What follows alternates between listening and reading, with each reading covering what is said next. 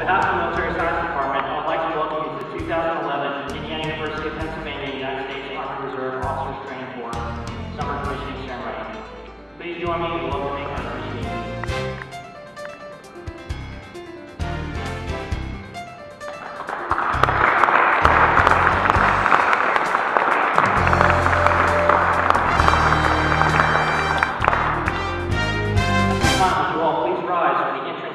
Party and the playing of our national anthem.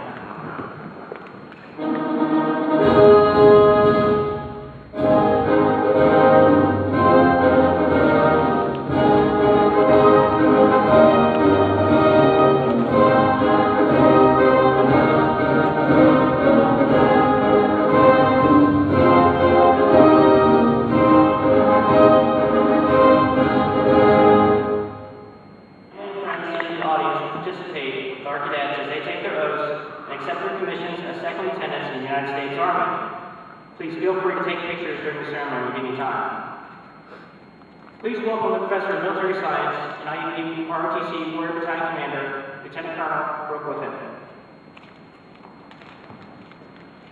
First of all, I want to thank everybody for coming out today for the ceremony. We got some good weather, and as a Southerner, I'm glad to see that. Before I introduce our speaker, I'd like to take a minute to recognize the interim president, Dr. David Werner. I was privileged to attend an event today in Pittsburgh honoring veterans.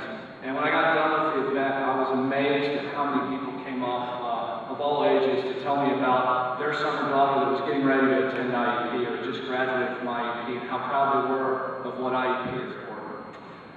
At this point, I want to introduce our guest speaker. We're very, very privileged to have a 1978 alum of Indiana University of Pennsylvania, Brigadier General Robert Swan. General Swan is commanding level from platoon to Deputy Division Commander, and he currently is the Director of the Business Transformation Directorate for the Headquarters Department of the Army. So if you would, please give a warm I.U.P welcome to Brigadier General Swan.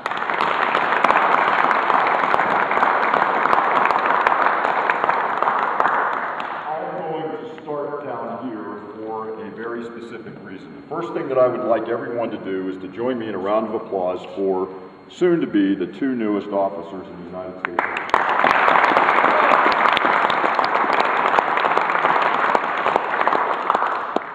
Dr. Werner, faculty members, staff members, thank you very much for inviting me today, having me here today, and also congratulations to you and your fine faculty and staff for continuing the fine tradition of academic excellence here at Indiana. Brooke, to you and the staff and faculty down at the R.O.T.C department, good old Pierce Hall, you understand, and all of you in uniform understand the importance of what you do for our Army and by extension to our nation. So thanks for what you do. The real reason why I came down off the stage, though, is for you folks right here. I came here today because I'm an Army Brigadier General. I want to talk to you as not only a Brigadier General, but I also want to talk to you about a parent, as a parent of two children that are currently serving in our Army. The accomplishments that your son and daughter are and have achieved don't just happen. They happen because of your nurturing, your guidance, and frankly, your support over the course of their college career, and it started much sooner than that. Being an officer in the United States Army takes on a great deal of responsibility, and that didn't just happen in their lives. It is testimony to the amount of effort, your diligence, and your direction over the years. So thank you very much, and ladies and gentlemen, would you please join me in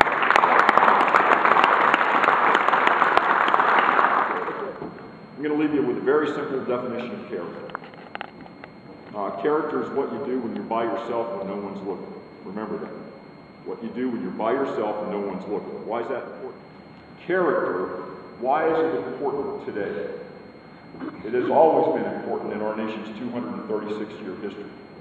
From the time that we started at our Army's 236-year history, from the time that the first shot was fired at Lexington to today, what has changed is, as we see today, under a 24-hour news cycle and an unblinking eye of the media, the issue associated and the issues associated with lapses of character that have immediate and important and long-lasting strategic implications can happen just like that. Character matters. You are leaders of character, and that will hold you in great stead. Never surrender it. Finally, confidence. I wanted to talk to you about confidence here for just a minute, because you will be responsible for everything that your unit does or your unit fails to do. We frequently hear this issue of taking care of soldiers. I want to talk to you about taking care of soldiers. What does taking care of soldiers mean? But as you stand in front of whatever formation you're going to command, and you're looking out at the people that are standing in formation, and their eyes are upon you, you ever wonder, maybe you should think about, what are they thinking as they look at you? I think that I can tell you. They're not thinking that they want to be your friend, because they're not thinking that. They are thinking, does he or she know their profession? Does he or she know their job? And why are they thinking it? Well, because like with Ross McGinnis, like with Jim Richardson, like with Jeff Dorco's folks, like with whatever happens around the world every day, we lead young men and women into harm's way.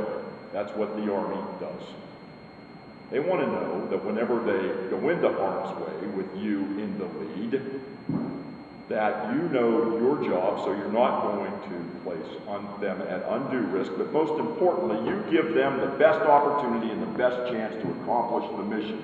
I will always place mission first. Okay? Thanks.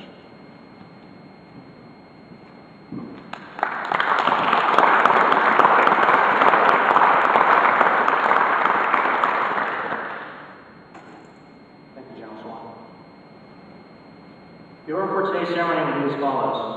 First, the cadets will be administered the oath of commissioning. Next, family and friends of each commissionee has identified will come forward to participate in the traditional pinning of the gold bars, the rank insignia of the Army Second Lieutenant. During the pinning, the orders will be published. We ask that you please remain seated during the publishing of the orders. Following the pinning, each new lieutenant will be rendered their first salute by the non-commissioned officer of their choice, which is a ceremony rich in tradition. Major General Swan will now administer the oath of commissioning.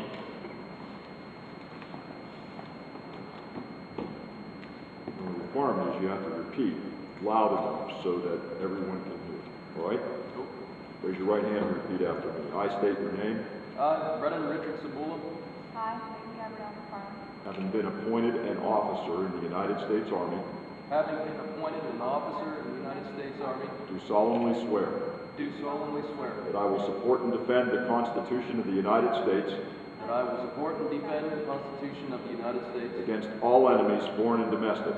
Against all enemies, foreign and domestic. That I will bear true faith and allegiance to the same. That I will bear true faith and allegiance to the same. That I take this obligation freely. That I take this obligation freely. Without any mental reservation. Without any mental reservation. Or purpose of evasion. Or purpose of evasion. And I will well and faithfully. And that I will well and faithfully. And that I will well and faithfully. Discharge the duties of the office. Discharge the duties of the office. Upon which I am about to enter. Upon which I am about to enter. So help me God.